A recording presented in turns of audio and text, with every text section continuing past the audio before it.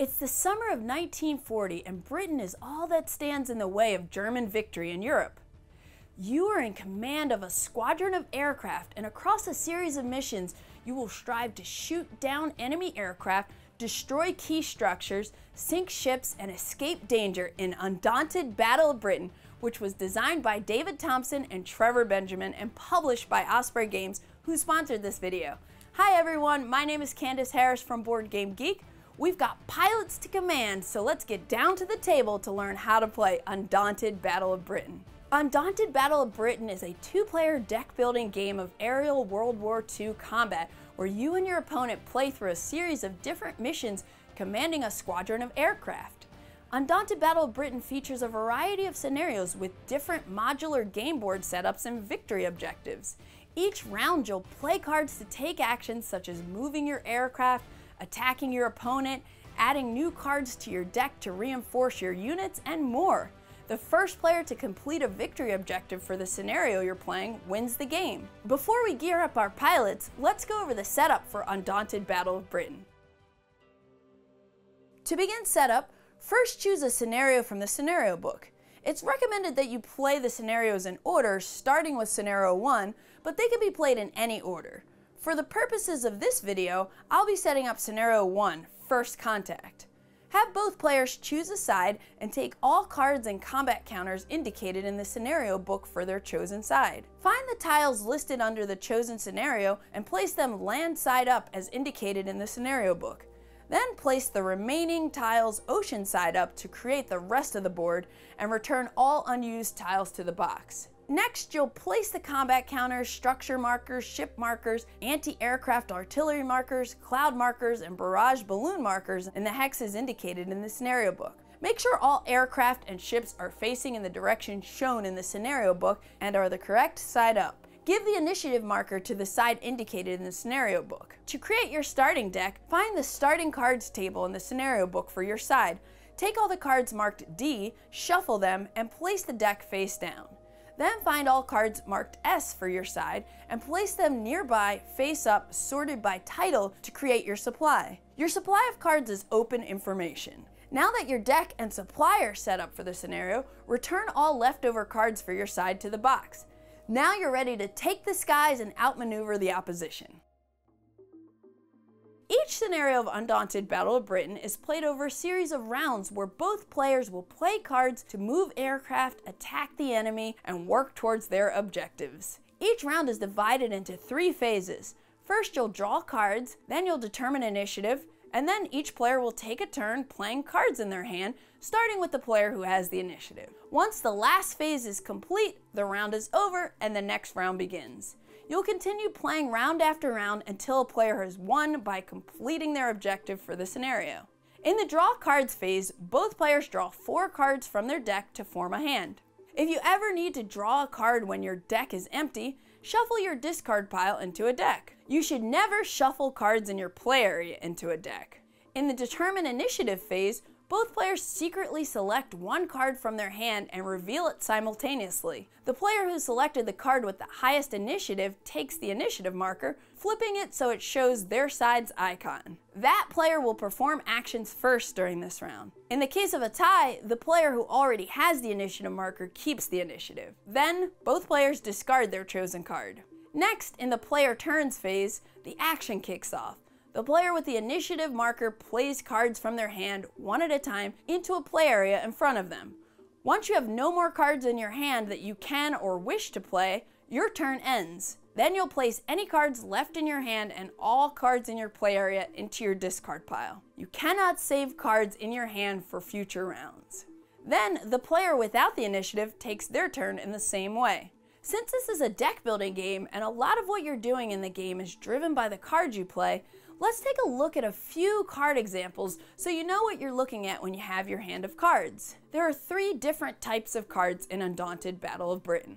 Combat cards represent pilots and aircraft under your command, and each is associated with a combat counter. Here you'll see the card title indicating the type of aircraft as well as the section the aircraft belongs to. If the aircraft is an ace, you'll see a star here indicating its rank designation. In the top left corner of every card, not just combat cards, you'll find an initiative number, which is the value of the card when it's used to bid for initiative. The bottom of the card shows the aircraft's movement value, as well as actions available when playing the card. The name and image of the pilot or crew is included for flavor, and there's also an image of the aircraft the card corresponds to, which matches the associated combat counter. Communications cards represent support staff on the ground and other assets at your disposal. These cards also have a title, section, initiative number, and actions similar to combat cards. You'll find the Bolster, Inspire, Guide, Coordinate, and Command actions on the comms cards. You'll also find two icons that aren't on combat cards, and they'll be relevant if the card's associated section is out of communications, or out of comms as it's referred to in the game. A section is out of comms if the two aircraft in it are separated by more than one hex. For example, this aircraft is 3 hexes away from this one, so their section is out of comms.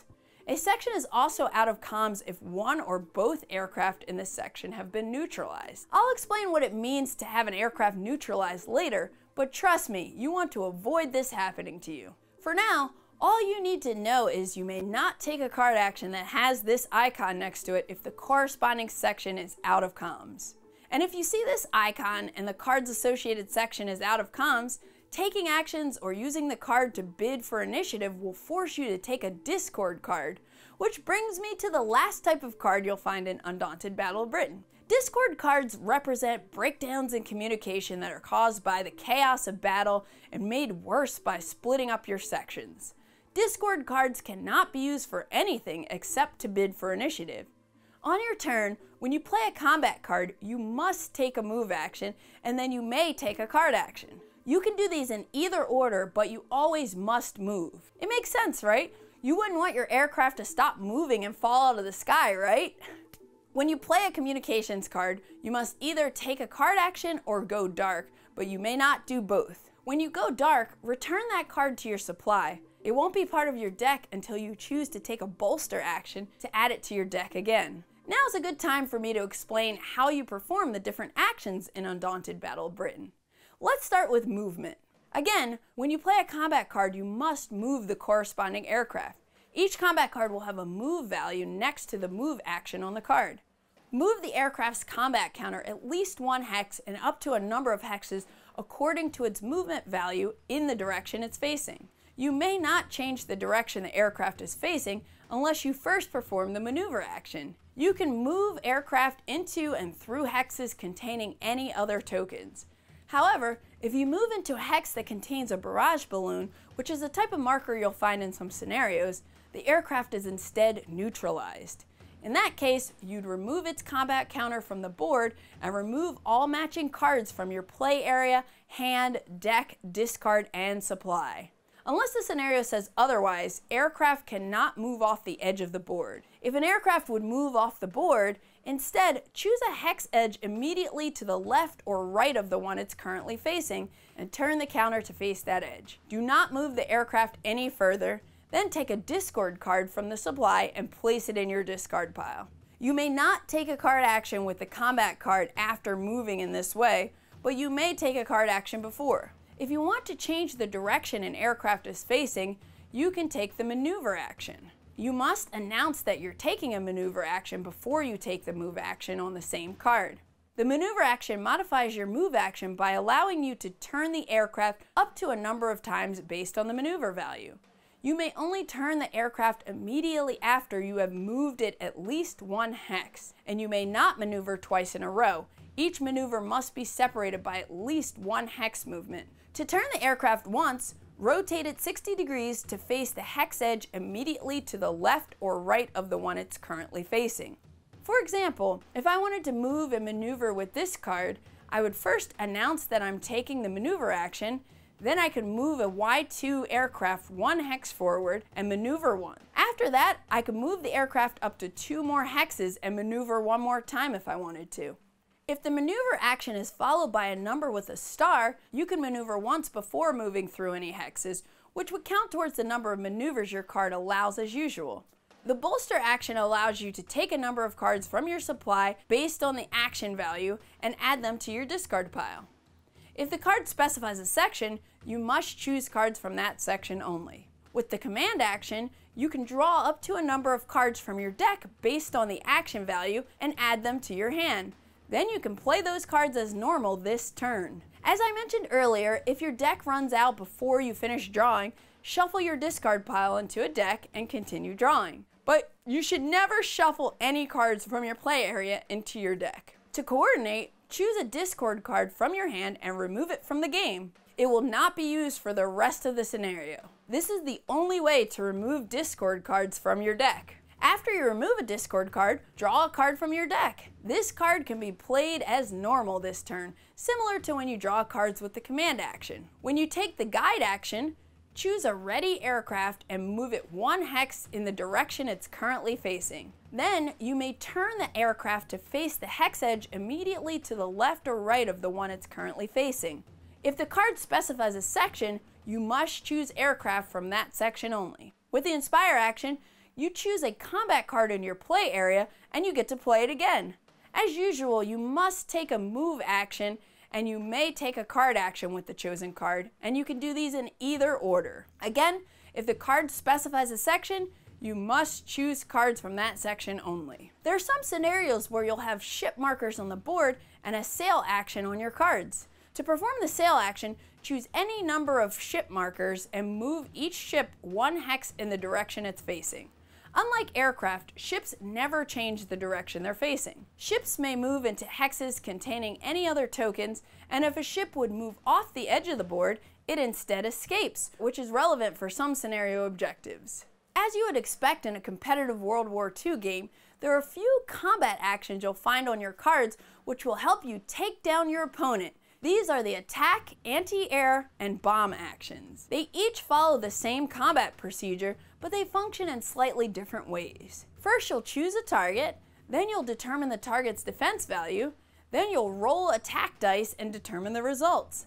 I'll explain how each of these steps work for the different types of combat actions. When choosing a target for an attack action, choose a non-grounded enemy aircraft in a hex that is in the firing line of the aircraft taking the action. Non-grounded means the combat counter is face up on its ready side and not out of action on its dash side. Only RAF combat counters can be grounded. If a Luftwaffe combat counter has its dash side facing up, it's suppressed and can still be attacked. When it comes to firing lines, you'll find these on each aircraft's combat counter. In each direction indicated by a firing line, all hexes in a straight line from the aircraft are considered to be in the firing line. Firing lines are not blocked by other aircraft or tokens in their paths. Also, an aircraft's firing line always includes the hex that it is in. For an anti-air action, you can choose any enemy aircraft as your target. And for the bomb action, you choose a ship, structure, anti-aircraft artillery marker, or a grounded RAF aircraft that is in the same hex as your attacking aircraft. After you've chosen your target, you need to determine the total defense value. For an attack action, an aircraft's total defense value is the sum of its base defense, the cover bonus, and the range bonus. The base defense is the value printed on the combat counter or marker. For the cover bonus, you'll add 1 for every other aircraft in a hex between the attacker and the target, including the attacker's hex and the target's hex, but not including the target or attacker. You'll also add 2 for each cloud in a hex between the attacker and the target, including the attacker's hex and the target's hex. And you'll add 2 for each barrage balloon in a hex between the attacker and the target. The range bonus is the number of hexes away from the attacker that the defender is, not including the attacker's hex. For an anti-aircraft action, an aircraft's total defense is the sum of its base defense and the range bonus, and the attacker is considered to be the closest anti-aircraft artillery marker for the purpose of determining range bonuses. For a bomb action, the total defense value of a structure, ship, anti-aircraft artillery, or an out-of-action aircraft is its base defense. Regardless of which type of combat action you're performing, if the total defense value of an aircraft is greater than 10, the combat action cannot succeed. So if that's the case, you might want to choose a different action. After you've figured out your target's defense value, you'll roll a number of dice indicated by the value of the combat action. If any of the dice rolled show a number that is equal to or greater than the target's total defense value, the attack is successful. The number of dice that are successful does not matter, and I will point out that a 0 result is a 10. Unlike previous Undaunted games, there are no automatic successful hits in Undaunted Battle of Britain. You might notice that some attack actions are followed by multiple values. If you're taking an attack action with an aircraft that has a value in a black circle and a value in a pink circle, check if you are attacking the target's rear. If you are attacking the target's rear, roll the pink circle value of dice. Otherwise, roll a number of dice equal to the black circle value. You are attacking the target's rear if the target and the attacker are in different hexes and the target is facing in the opposite direction to the attacker, including if the target was facing the hex edge immediately to the left or right. If the attack was unsuccessful, meaning all of the dice you rolled had a result lower than the defense value, nothing happens. If the attack was successful, the results of the attack depend on the type of target and the type of combat action. If you were successful and the combat action was an attack, you have inflicted a hit and your opponent must find a card that matches the defending aircraft and remove it from the game. If possible, they must remove the card from their hand. Otherwise, they'll remove it from their discard pile. And if the card is not in their discard pile, they'll have to remove it from their deck and then shuffle their deck. If they don't have a matching card in their deck, the aircraft is instead neutralized. In that case, you would remove its combat counter from the board and remove all matching cards from the supply. You can only ever inflict one hit with an attack, no matter how many dice are successful. Also, you can always check cards that you remove from the game, but you cannot check cards that your opponent has removed. If the combat action was an anti-air action, no hits are inflicted. Instead, flip the defending combat counter to its out of action side. If it's already out of action, then nothing happens. If the combat action was a bomb action, the out of action aircraft is neutralized. Remove its combat counter from the board and remove all matching cards from your opponent's hand, discard, deck, and supply. Ouch! If a bomb action was successful and your target was a structure, ship, or anti-aircraft artillery, you have destroyed the target, so you'll remove the marker. That sums up the different actions you'll find on cards in Undaunted Battle of Britain. And remember, when you're playing cards on your turn, with combat cards you must take a move action and you may take a card action in either order. And when you play a communications card, you must take a single card action or go dark. And when you see this icon for a card action or on the initiative value and the corresponding section is out of comms, take a discard card from your supply and place it in your discard pile. If the aircraft section is out of comms, you cannot take an action with this icon. And since the section is out of comms if the two aircraft are separated by more than one hex, if one or both aircraft in the section have been neutralized, they'll permanently be out of comms. The game continues round after round until a player achieves their objective and wins the game. Each scenario will tell you the victory objective for each side. Sometimes you'll have to neutralize specific enemy aircraft by attacking your opponent with combat actions. If that's your objective, when you neutralize an aircraft, place its combat counter in front of you to show that you've done so. Other times, you might need to destroy ships and structures with the bomb action. In that case, remove its marker from the board and place it in front of you to show that you've done so. For some scenarios, you need aircraft or ships to escape. To escape with an aircraft, you have to move it from one of the escape hexes indicated in the scenario. To escape with a ship, you have to move it from a hex at the edge of the map. Only the aircraft and ships specified by the scenario are allowed to escape. When an aircraft or a ship escapes, place its combat counter or marker in front of you. Also, when an aircraft escapes, find all of its associated combat cards that are face up on the table, in your hand, in your deck or discard pile, and in the supply, and remove all those cards from the game. If you removed an aircraft from the board because it was neutralized, it has not escaped. Lastly, you may also have an objective where you have to score a number of points to win the game. And that's how you play Undaunted Battle of Britain. Undaunted Battle of Britain is a tense yet super fun hybrid deck building wargame that'll have you sitting at the edge of your seat the entire game. If you're already familiar with other games in the Undaunted series, Battle of Britain will feel similar in many respects, but introducing aircraft into the series adds such a fresh new twist.